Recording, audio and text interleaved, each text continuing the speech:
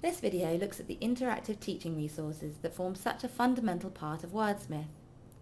The interactive teaching pages, or ITPs, are intended to give you everything you need for front of class work, both for introducing and teaching a concept and for reinforcing it with group activities. So what is an ITP and what does it do? Well, an ITP could be anything from a song or a video, to an image, to a drag and drop activity, to a mini ebook. All of the ITPs come with an annotation toolbar that allows you to write on top of the ITP, highlight elements of it, or add different styles of thought and speech bubbles.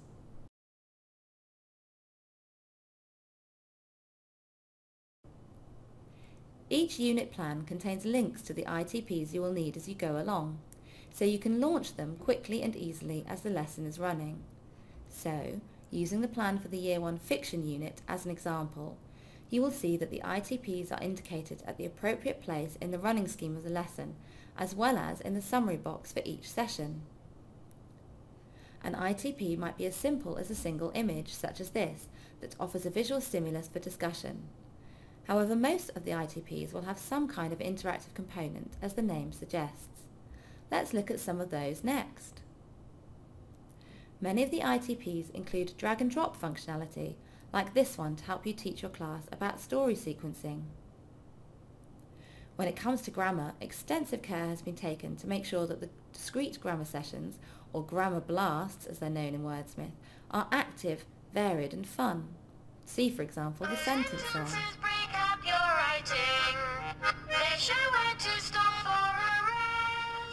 And to help you create poetry stars in your Year 1 live unit, who could be better than Mr. Michael Rosen? So it goes like this.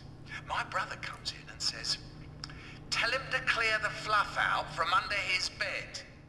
And Mum says, all of the information you need to use the ITP is in the teaching summary or activity description in the unit plan.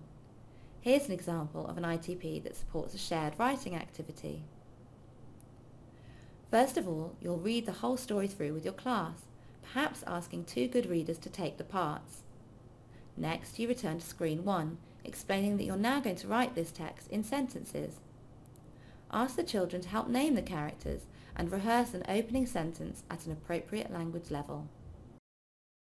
Often the ITPs will have a corresponding worksheet, so you can reinforce your whole class work with individual or paired work.